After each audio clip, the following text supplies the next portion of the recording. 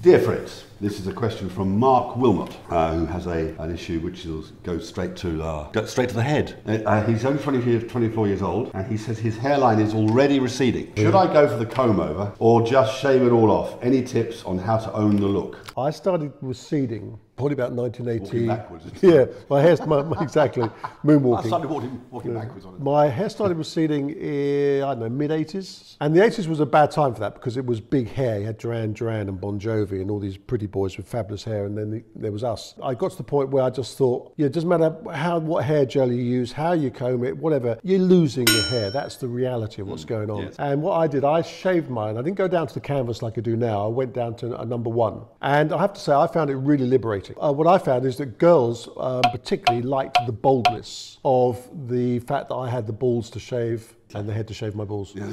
Comb over is not acceptable under any circumstances, as you are going to have to own it. Obviously, you don't know what your head's going to look like until you really get down to the nitty gritty, and that's something we can't advise you on because you just have to go for it. I didn't know, I think my head looks all right shaved, but I didn't know that until I'd done it. And when you say own the look, it is about looking at yourself in the mirror, and what is it about you that you not forget women or men or anything else, what is it you like? If you can grow a good beard, that might be a good thing to do.